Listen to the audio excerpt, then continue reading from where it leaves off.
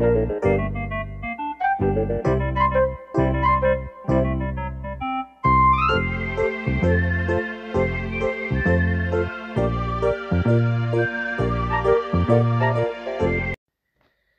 back, everyone. This is Dave from Corn Productions with my co-host Stacie here to talk about Extended Family, Season 1, Episode 10, The Consequences of Familial Obligations. The episode's description reads as follows. When Jimmy Jr.'s annual Pinewood Derby is moved to the same night as Grace's last father-daughter dance, Jim finds himself suddenly having to choose between his two children. Before going any further, I'll tell you a couple of things. One, this is not a spoiler-free podcast, so if you haven't watched the episodes, I highly recommend you go and check them out and then come back and give us a listen. Secondly, if you're listening on one of the platforms that this podcast is now available on, please subscribe. You can also head over to my YouTube channel, Corn Productions, where additional content can be discovered. All right, Stacie, your thoughts on this week's episode? I enjoyed it. I thought it was fun. I mean, I feel like I always say the same things about these episodes. This is just, it's a cute show. And I really hope more people give it a chance. It's not like groundbreaking stuff or anything like that. Yeah, it's a sitcom. I mean, it's cute. It's fun. I love this family. They're sweet. So one thing you and I were just talking about before we started recording is this is the most unfinished screener that we've gotten so far on this series. So we get to see the episodes early so that we can talk about it and publish this as soon as the episode airs. And there's always like a few things, right, that aren't exactly air quality yet. This time I was like, why is this not ready yet? Because there wasn't an episode last week, right? So we took a week off of Extended Family. It's back tonight, and I don't know, are they falling behind in post? Maybe. That they're this, like, is that why we skipped a week? Because they just didn't have the next episode ready? I mean, possibly. There was, like, a few moments where I was, like, confused. Like, why is Jim sitting in a darkened subway car? And why is there he was sitting in a darkened subway car on purpose because the subway car was stopped. Okay, so that it was actually supposed to look like that? Because it looked really weird. I mean, they might polish it a little bit, but yeah, he was sitting in a, in a broken down subway. Gotcha. Also, there was, like, the green screen. We had some green screens in our screener. And an animated train running by at one point. There was some temp audio. There was ADR cues, which is, where they have audio they have to insert still. So they just, like, put words up on the screen telling us what's going to be said next. There was some, like, temp transition photos, which we had that for the pilot episode. I don't think I've seen them since then. Right. And, there was an active frame count going on the screen the whole time, which usually we don't get the count by the time we get the screeners. So it's definitely still a lot of tweaking to do. So it's quite possible that the episode, no, it is definitely going to be the case that the episode that we watched is not what you are going to be seeing, the viewer who are watching us. So I'm anxious to actually watch this. Yeah. When it airs to see how different it is, right? Because it's possible they'll completely change things, and then things that we say won't make any sense. And it's happened to us before. And if that's the case, that's why. Right. Yep. Because we didn't actually watch what you just watched. Right. On TV when we recorded this. Yeah, I mean, this is definitely a fun episode. There were definitely some emotional beats, and I definitely like when there's that pathos involved in an episode along with the comedy. I don't like just... I mean, I still like the episode if it's, like, straight comedy, but I also kind of like when there's, like, some emotion involved in it and some pathos, as I just said. Right. And this episode definitely had that. We've got, real issues that you face in a family, not even in this situation where, they're divorced and they're realigning how they work as a family. But in any family, this type of thing happens. Yeah.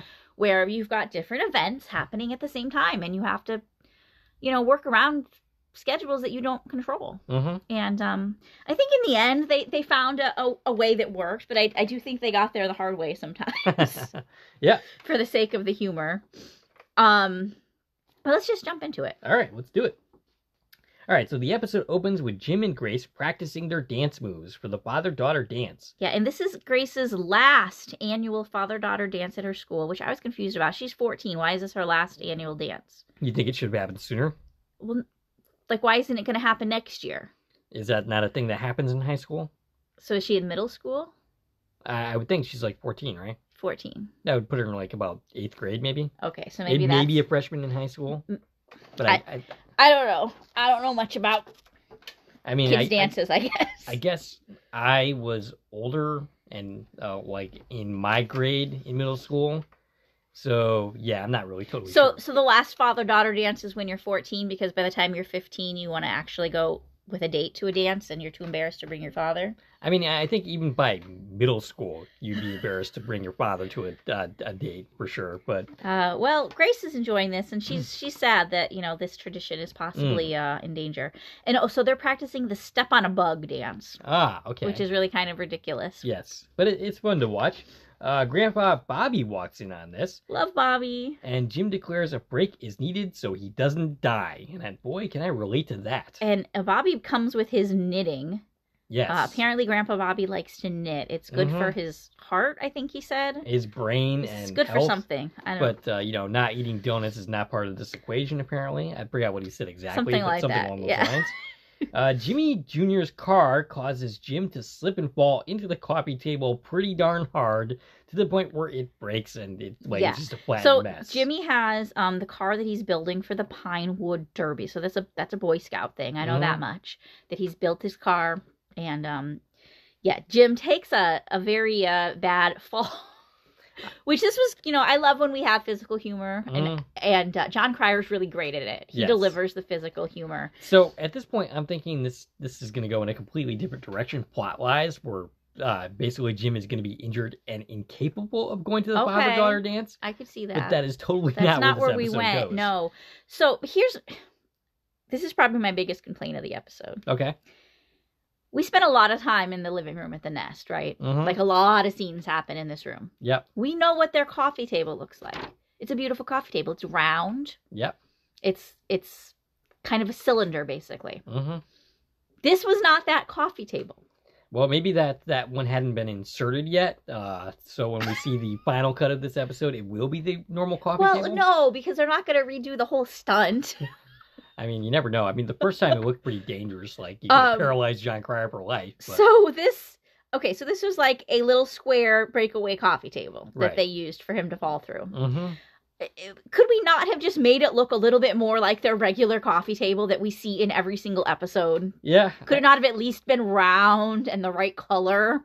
Yeah, I didn't even notice. I was just like, yeah. Like, I know what their living room looks like, right? Because we see it so often. Yes, and it's like, this is it. And it was pushed off to the side because they're dancing. Great, that makes sense. But that's not their coffee table. And I'm sure next week their round coffee table will be back and we'll have forgotten about this. I'm sure. Or maybe Trey replaced it without telling anybody. They're going to replace it with the round one, throwing off our entire continuity of order of episodes. Yes, that's probably what's going to happen. So Jim gets up. He appears to be fine. Except there's a giant needle sticking out of his butt. Yeah, one of Bobby's knitting needles has punctured his rear end. Which he is initially unaware of, but everybody else is very aware of it. And like, no, don't sit down, no. Good thing they stopped him from sitting down.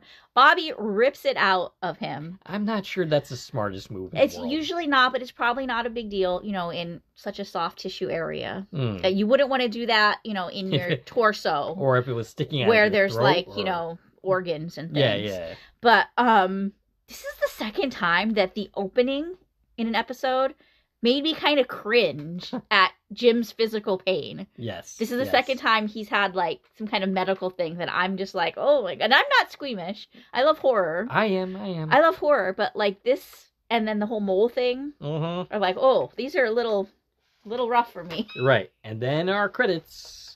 When we come back, Julia returns with orange chicken and Trey.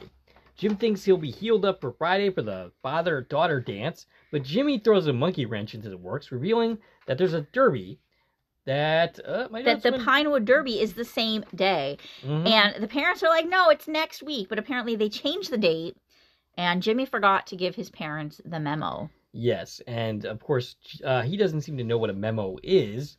And then they go on this little spiel where it's like a memorandum, blah, blah, blah. And so. Yeah. Okay, I know I said the table was my biggest complaint, but I just had kind of a negative comment here too. That, Julia and Trey came and they've got the chicken. Yep. Is it always parent trade-off day? Yeah. It feels like every day that we meet this family, it's parent trade-off day. I don't think that was the case in every episode. I think there was at least one occasion where it wasn't parent trade-off day. But Jim's here. Yeah. Julia and Trey are coming. Jim's Mhm. going to leave because, you know, it's not, this is the trade-off. Right. They do this trade-off once a week, but it feels like we hit it Right. every time. Yeah. Or do they just, like, always have dinner together? I sometimes it kind of seems like they just hang out on a constant basis. Right? And it doesn't matter whose day it is or not. I mean, if that's the case, cool. They spend an awful lot of time together. Yeah. Yes, it does seem like that. Okay, anyways. So yeah, Jimmy never cleans out his backpack. I can certainly relate to that. I don't think I was any better at this when I was a kid myself. Both kids want him to go to their various things. Jim asks Julia for help because he doesn't know how to resolve the situation, and Julia suggests that she go with Jimmy Jr., but Jimmy doesn't want that.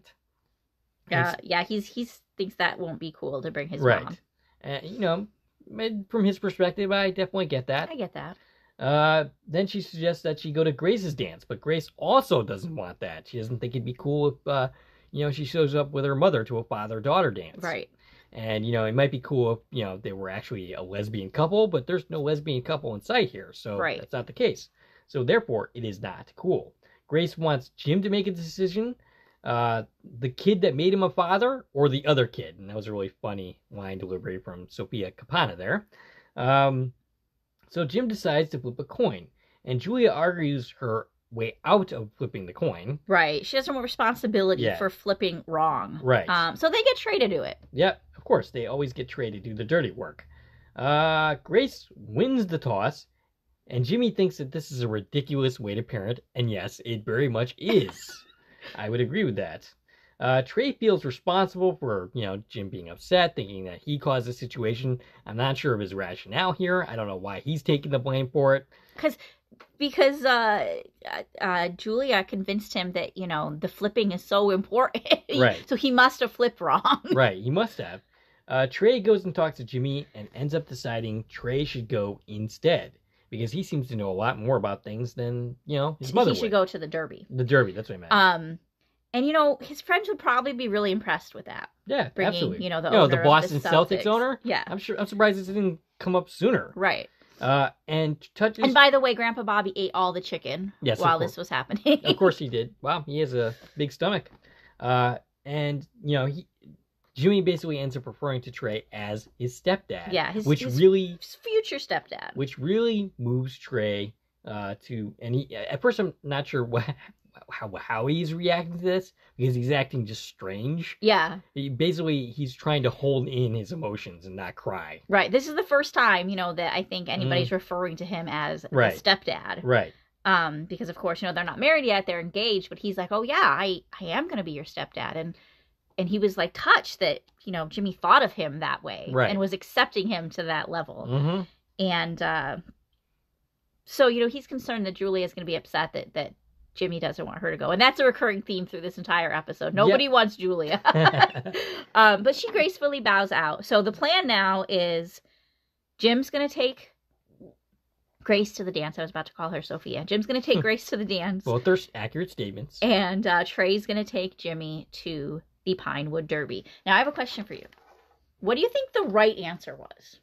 I'm not sure that without flipping a coin, how do you think this should have played down? And, forgetting everything that happens later, because these plans, we know, is going to soon go up in smoke. I think that Jim definitely should have gone with Grace to the father-daughter dance, because it was the last one. Right. So I think that was the correct decision. And I actually think that Trey ending up with Jimmy Jr. also makes sense. Yeah. Because, he seems to have a lot of knowledge of the Derby.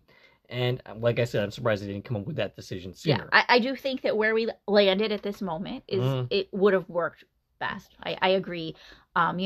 Grace wants her dad to come to the father-daughter dance. Yeah. Fathers usually are the ones who do the scout things. Yeah. But it wasn't his last time in the Derby. He's going to do more. Yes, absolutely. He's done more before. He does this every year.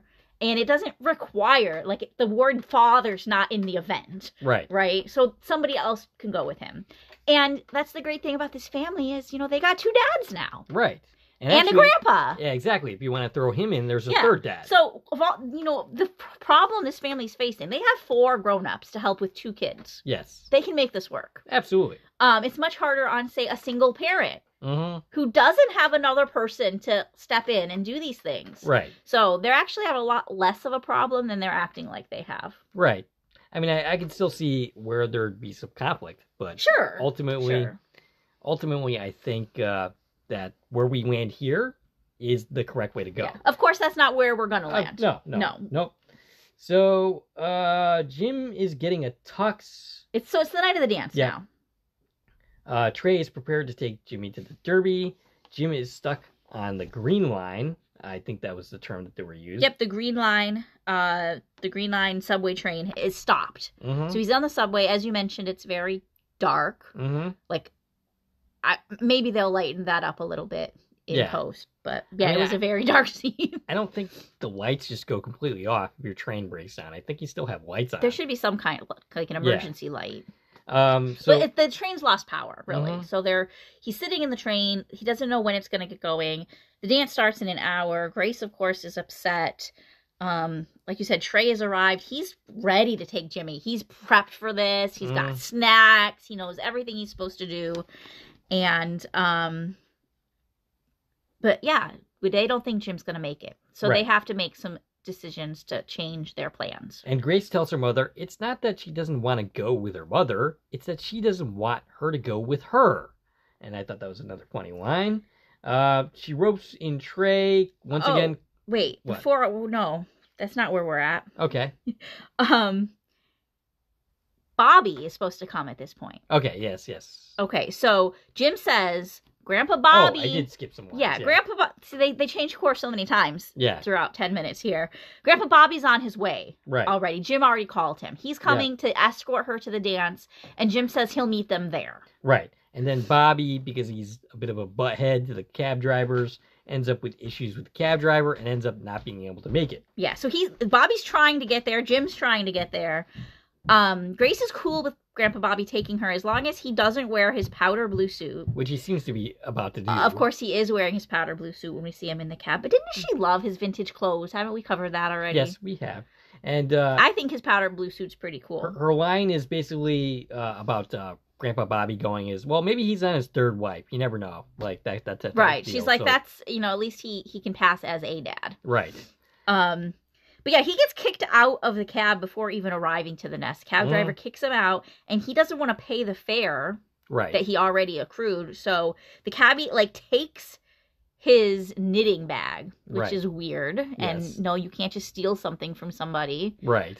Even if they owe you money. Two wrongs do not make a right. But it turns out his wallet was in the knitting bag. So now Bobby has lost his entire wallet. That is unfortunate. That's unfortunate. So instead of paying for the cab, he now has no money or credit cards or ID or anything. And Julia says she's going to send a Uber for him. But he's like, nah, I'll just get another cab and ditch them when I get closer. Right. Okay, Bobby. Right, yeah. You can just keep doing that forever and ever and ever. But so yeah, they end up deciding. So yeah, they have no confidence that Bobby's going to make it either at this point. And that's when Julia says she'll go to the dance and Grace is like, nah. Right, and instead opts for Trey, and once again she refers to Trey as the stepdad. Yeah. And he once again gets very, very he's emotional. Like, they're both saying it. They end up leaving things up to Jimmy to decide what's going to happen. Right, because he was already promised, that Trey would go with him. Right, and he decides on taking Mom and tries to negotiate for a bigger room. And instead, with the conversation with Grace, ends with, okay, you get 5 arguments that you automatically win, and oh, by the way, this is one of them, so you only have 4 left. Right, so that's his kind of consolation prize for agreeing to take his mom to the Derby, is he's going to win the next 5 arguments. One's you, so he's got 4 left. Julia argues with Jim over the phone. I forgot what that was even about. Okay, so Jim calls, and Julia gives the update that Grandpa Bobby isn't here, and Trey's going to take her to the dance, and Jim doesn't like that idea. No. Because he doesn't want Trey to take her to the dance because, he feels a little threatened by Trey. Right. He doesn't want to be replaced. Bobby arrives and instead goes with Jimmy to the Derby. Jim is in the subway, leaves a voicemail, and he misses his train, and we see an animated train drive by him. You're not going to see that in the actual episode, I don't think. So, yeah, Bobby Bobby gets there and he guilt trips Julia into letting him go to the Derby instead of Julia. He's like, yeah, Grandpa's lived forever. Right. I could just take him next year. Right, yeah. But AKA, I'm going to die soon. Why couldn't they both go to the Derby? I mean, yeah, that's a fair I get point. why you're not bringing your whole family to the dance, but why couldn't they both go to the Pinewood Derby, Grandpa and Mom? Actually, there's no particular reason why they both could have gone, for that matter. You're right. Yeah. Good point. And so yeah, what's happening with Jim is he had decided to get off the train and he's walking through the subway tunnel. Would they even have allowed that? Well, probably not. I don't think they're going to let you climb out the window of a train. Right. But he did it. And so the train passing, he says, that's my train. So if he had just stayed on it, he'd have been cool. But now he's like in the subway tunnel walking, which is really super scary and dangerous. I would not be doing this for darn sure. Yeah. So Trey and Grace are at the dance and they're doing swing dancing. Yeah, Trey had taught her how to swing dance. Yeah. And they've completely taken over the dance floor. All the kids have parted ways. And, and that makes sense. Like, cool, look at that. That's Trey Turner. That's his last name, right? I forgot. Owner of the Boston Celtics. I don't think it's Turner. Trey. Something or other. Trey Taylor. That's Trey Taylor, owner of the Boston Celtics. Like, that's cool, right? So I could see them being impressed by this. Mm-hmm. Jim ends up arriving. He gets there, and, he doesn't look any worse for the wear. His suit's fine. He didn't die. Yeah. So he get eaten by rats. He got there. Jim wants to do, no, not Jim. Julia, not Julia. Grace wants to do one more dance with Trey, and Jim ends up slinking away, and Trey realizes Jim's disappointment and bakes an injury, saying he can't dance. He says he pulled a hamstring and kind of, gives Jim the dance that he wants. And Jim silently thanks Trey. He fully knows what he just did there. And this is more demonstration of the bond between Trey and Jim in a more subtler way. Right. And like I said, I love this relationship between these two men. It's definitely a highlight of the series for me. And again, the whole dance just gives the floor to them. And now it feels a little weird. Mm-hmm. It made sense for Trey. You don't think... But now you're giving the whole dance floor to Grace and her dad. Right. Like, why is nobody else dancing? So Julia and Trey talk about getting their feelings hurt by the kids. Like, she basically says that she's immune to it.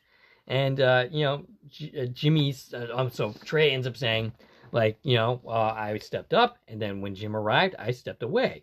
And Julia's talking about how basically everything is about the kids' feelings. Well, in this specific case, it's not about the kids' feelings because Grace wanted to do another dance with Trey. She was fully willing to do that. So this was about Jim's feelings and not the kids' feelings. Yeah, but this conversation's really about the fact that nobody wanted Julia to go anywhere. Right. And she basically was, She was like, I'm okay. And she said, this is what it's like every day to be a mom, except for the first 2 hours of Mother's Day. Right. Yep.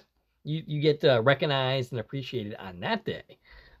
So Jim and Grace arrive back, and Grace had an amazing time. And then Jimmy and Bobby returns, and he placed 4th.